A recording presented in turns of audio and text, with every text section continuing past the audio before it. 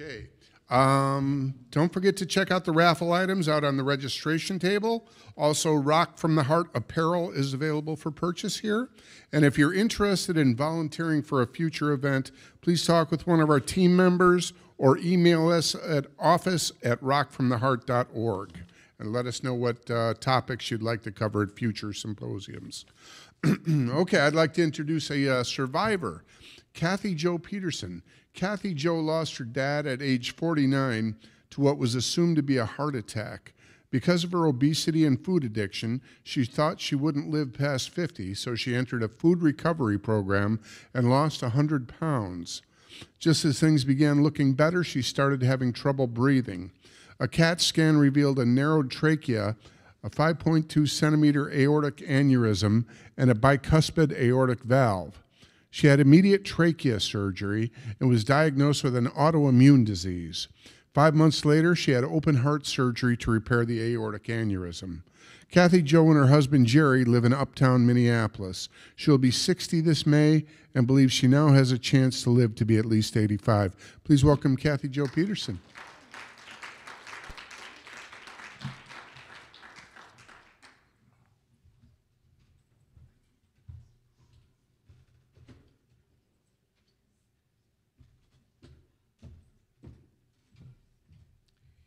Hello, and yeah, I'm following the dietitian.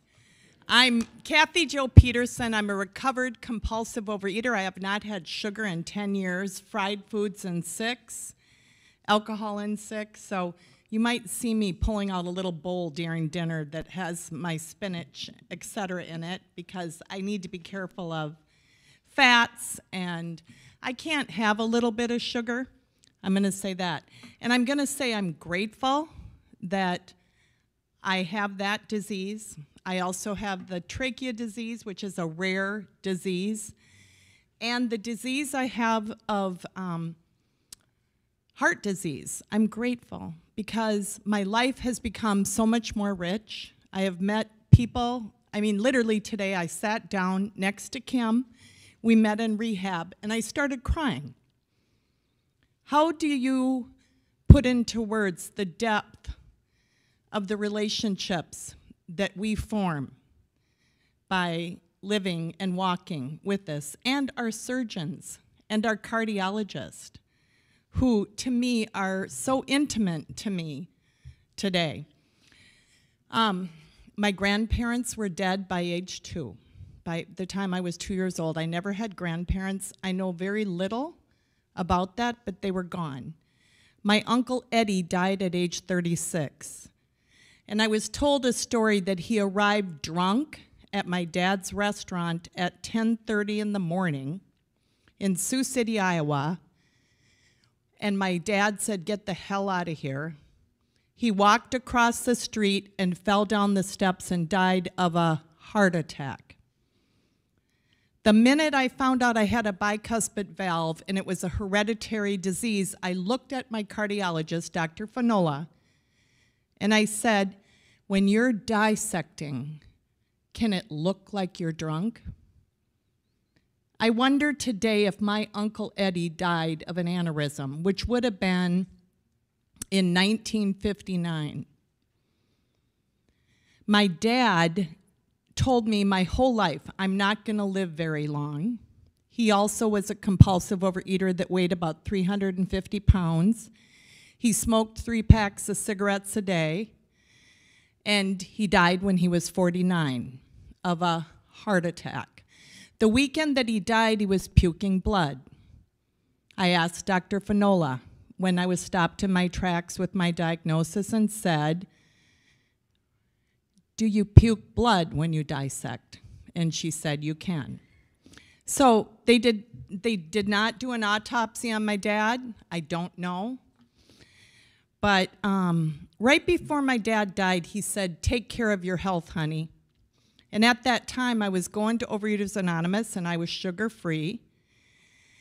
And I decided I didn't need to go there anymore. And I proceeded to leave, and within 3 days, I was eating with a vengeance. And I lived the next 22 years over 3,300 pounds. And I had a car accident in 2011, and I was at a bottom. And somehow or another, I ended up in treatment, which I needed in order to get separated from compulsive overeating. And I began to lose weight, and I began to feel good. And I was literally on top of the game, feeling great, happy. And all of a sudden, I lost my job, and my mother-in-law had a stroke. And I did find out after the fact with trachea disease, it can get worse with stress. So here I was with two big stressors, and I was at my mother-in-law's funeral, and my son was following me around. He was 19, saying, "Mom, you sound like Darth Vader."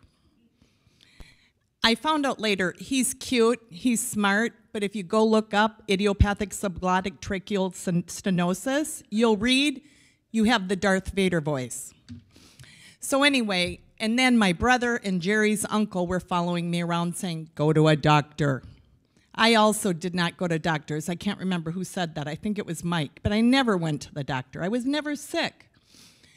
But anyway, I went to the doctor, and I failed. I went to the best allergy, asthma, lung doctor. It starts with a K at Abbott. I can't remember his name right now. And he did all these tests on me, and I failed every single one. I couldn't breathe. I was terrible. And he said, "You need to go next door for a CAT scan." And I'm like, CAT scan? And as I'm walking through the, whatever you want to call it, skyway of Abbott, over things by McDonald's in Abbott. Anyway, I went, "I have breast cancer." And my whole life I thought, oh my gosh, I can't get breast cancer. And I was somebody that got to 300 on organic Cheetos and organic Oreos. And just so you know, they have them. I can tell you the brands if you ever want to know. But I never thought I'm going to die of heart disease, even though Uncle Eddie died of a heart attack, my dad died of a heart attack supposedly, and my uncle and my aunt died of aneurysm, abdominal aneurysms. I thought, I'm going to die of cancer. I was deluded. But anyway, so I had the CAT scan. He called me, that doctor, later that afternoon, and he said, "Kathy Jo, you are a very sick woman. You have two things going on. One, you have idiopathic subglottic tracheal stenosis, which is a narrowing of the trachea. My trachea was the size of a straw. It's supposed to be a garden hose. You're going to be having surgery very soon. And you also have," and I thought to myself, "breast cancer.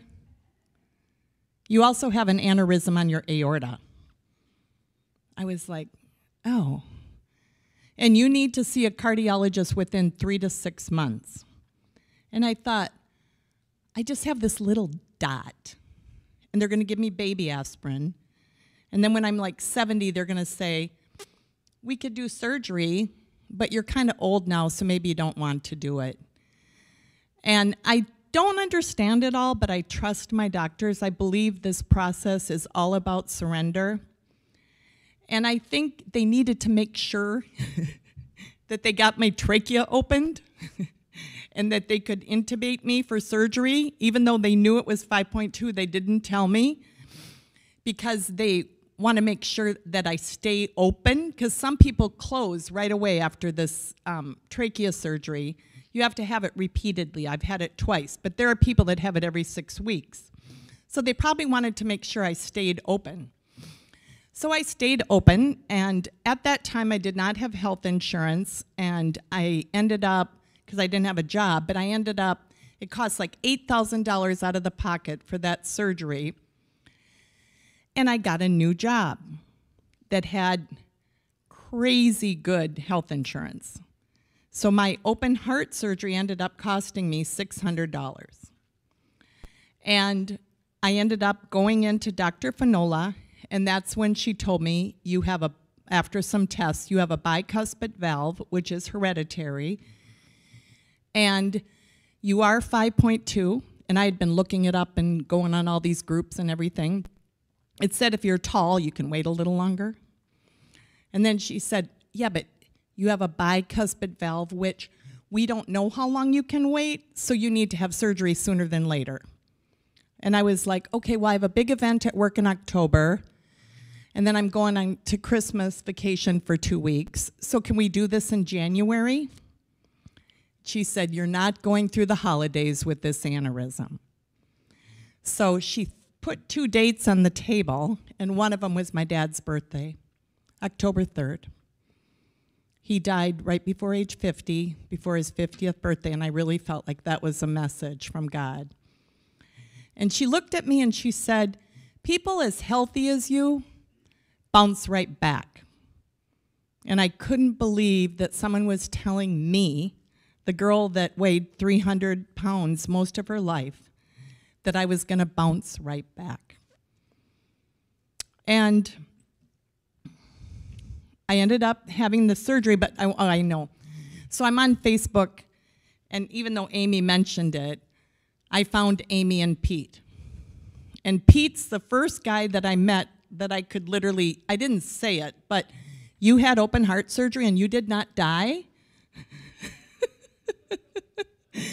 It was like I wanted to meet somebody.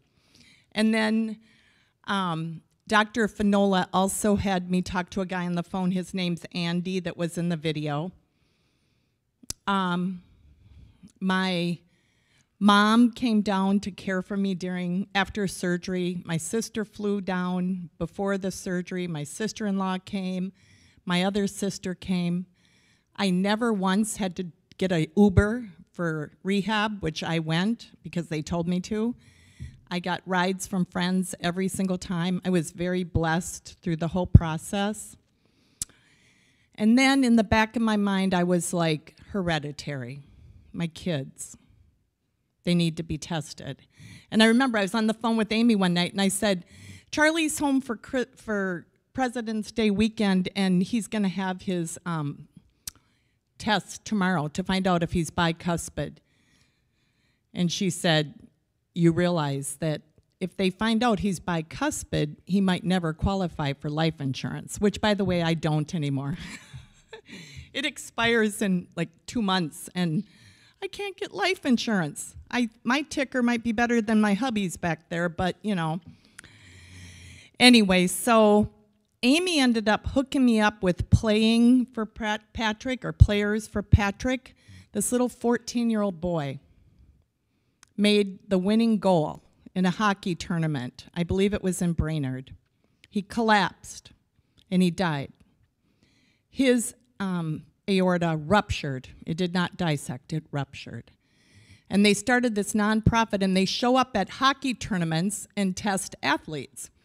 Well, it turned out they do hockey kids under age 18. There was this huge snowstorm. So somehow or another, Amy and I emailed the founders who still were going to do it, and they tested my kids. They could squeeze them in because there was less people there that weekend. And neither of my children are bicuspid, thank God. They double-checked it. After we sat down, the guy that was a retired, I don't know, he read the ultrasounds, is that what it is? I don't even, echoes, whatever. He said, let's just look again. And then he did, and then he came back to the table with a big smile, and he goes, I saw 3 valves. And that was very relieving to hear.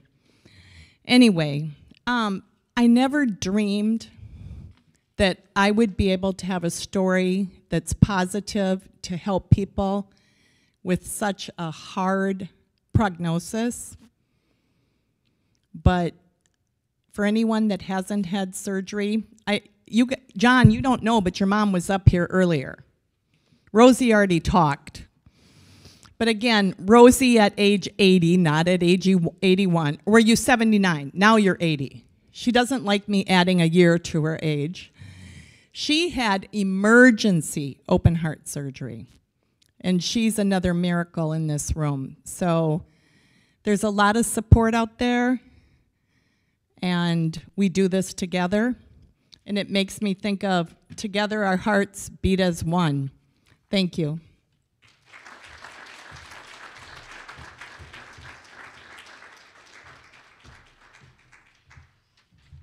Okay.